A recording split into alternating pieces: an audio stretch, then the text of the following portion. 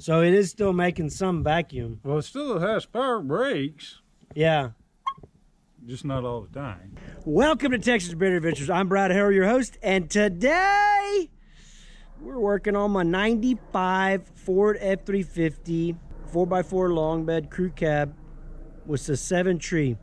We're replacing the vacuum pump. Got my favorite mechanic, Doug. Say hello, Doug. Hello, Doug. Expect nothing less. So, I know Doug got started before I was able to pull my camera out, and he has taken the belt loose. How did you accomplish that? Where is the tensioner at? Right here. That one? So you grab the bolt right there. Let's demonstrate for the folks what that looks like.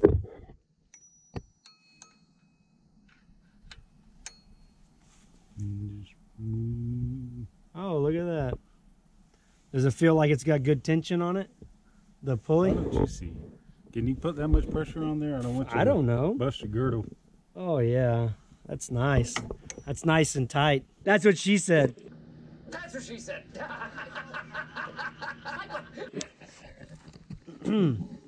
All right. We have our Cardone vacuum pump 641008. Here's the vacuum pump. Did you bring your pulley puller? You know what? I did. So there's a pulley that goes here, right? Mm-hmm. Something like that. Because diesel engines don't naturally generate vacuum. So if you have vacuum assisted power brakes, you need a vacuum pump. I saw you had your handy dandy pliers. What was you doing there, Doug? You're taking off the line, the rubber line that supplies vacuum to the vacuum. And which one's over that? Here. No, which line is it? That black one there? Okay. I don't know. I'm kind of colorblind. So. You're like me. You don't see color, right? That's right.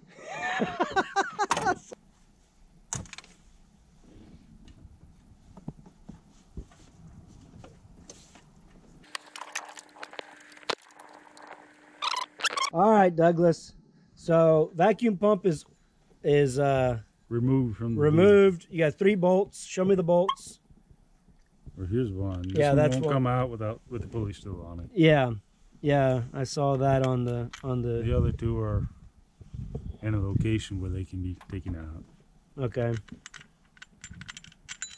And that thing, I saw you put your finger on it and turn the pulley, so it is still making some vacuum. Well, it still has power brakes, Yeah. just not all the time. Just not all the time. So what we're thinking, or at least what I'm thinking, It and leaks from the bearing. That's the oh, most common point of leakage. okay. Because what would happen is you'd start the truck, let it idle, it would build vacuum, and then it would have brakes for like the first 1 or 2 stops, and then after that, it wouldn't have any until it built vacuum back up. It's like the vacuum was depleted, and then it took some time to build it back up. Is that your hypothesis as well? I believe so. I also believe that this air snorkel is missing. No, it's not. It's just black. Oh, the clamp. You thought that clamp was missing? See, I told you Doug can't see color because he was Right. looking at this one and this one. But the clamps are there. They're just black. The most important step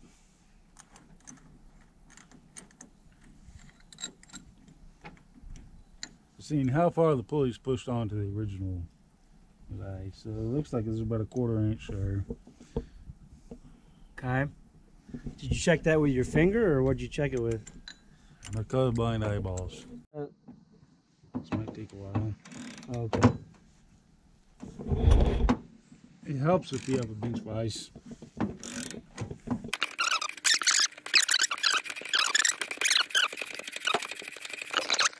All right.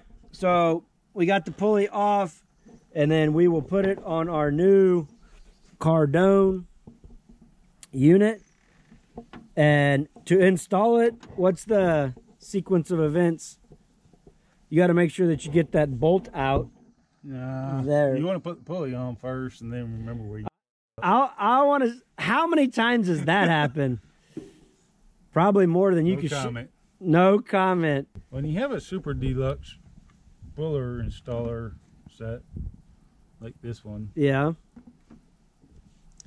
it's older than your kids. I'll bet it is. Probably double.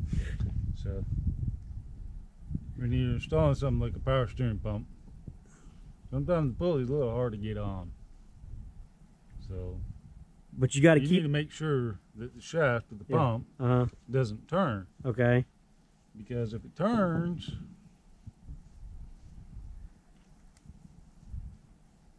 You put just that. screw or loosen up. Oh, okay. Because the way the threads are cut, left hand, right hand. All right. And If so it loosens and it gets to a part where it's no longer fully seated, snaps off. break it. But it usually loosens here, because if you're smart enough to tighten it up here, You'll put a set of it wrenches won't on it. loosen here, Right. so it'll break off here. And then you end up with a completely useless thread adapter. Now that's a 1 inch. Oh, this pulley system here is 1 inch and 13, right?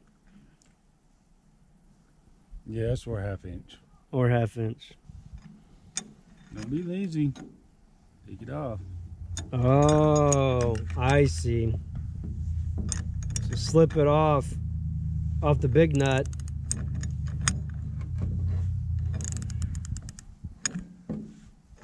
Is it going? I don't know. I've never done this before. I love it when you say stuff like that.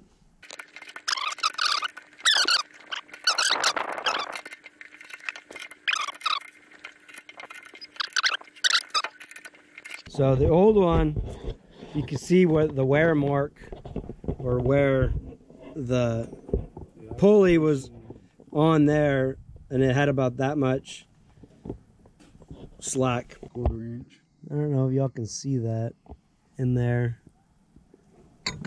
See that right there? Go ahead and put the light. There's a, right there, there's about an 1/8, maybe 3/16 of an inch.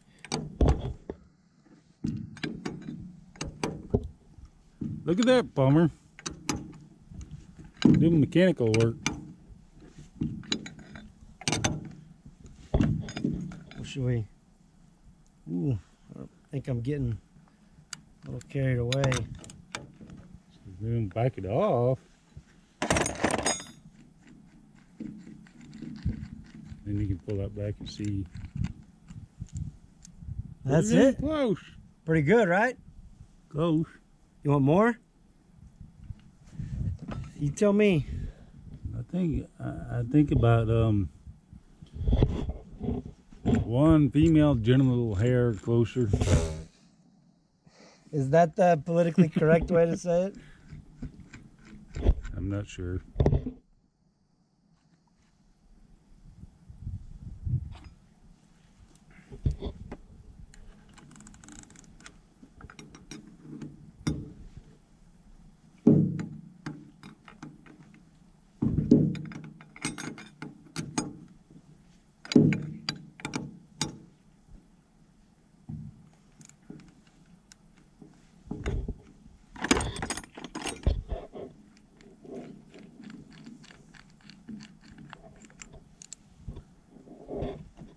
Well, that looks pretty much What we want? dead on right there. Sweet. Where did it go? Did it go like this? Nobody knows.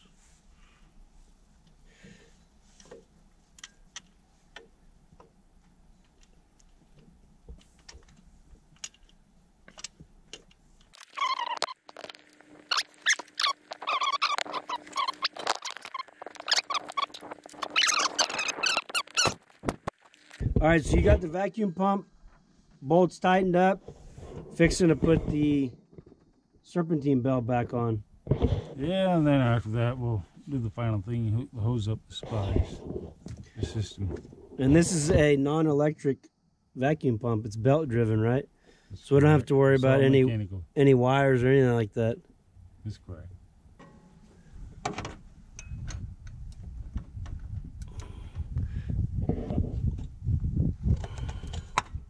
Good?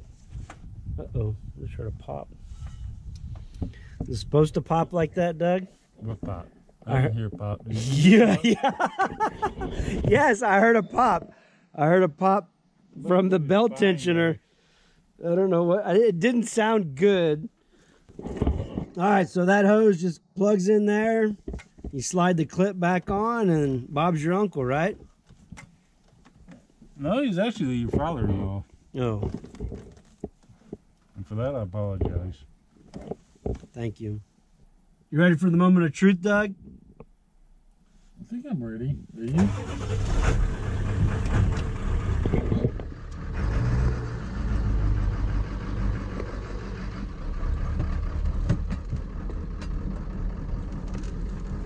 Now remember, you still have leaking wheel cylinders, worn out shoes. Other than that, the brake system's impeccable. Right?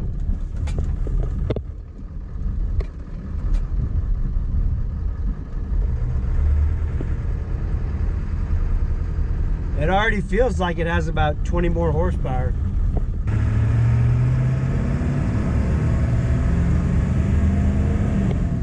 Yeah, you feel that pull? Strong vacuum right there.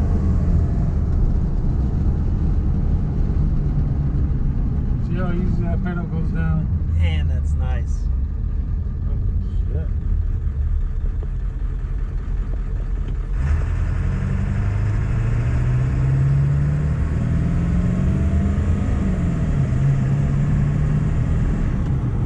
Yeah, that remanufactured woman's remanufactured correctly. Ooh, man. She breaks like $1 million, I tell you that much.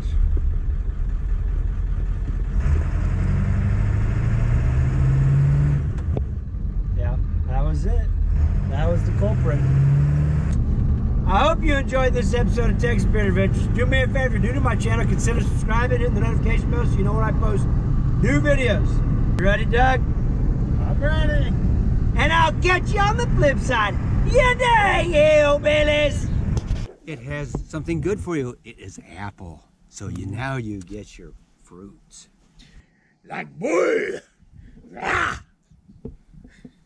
Oh, bullshit.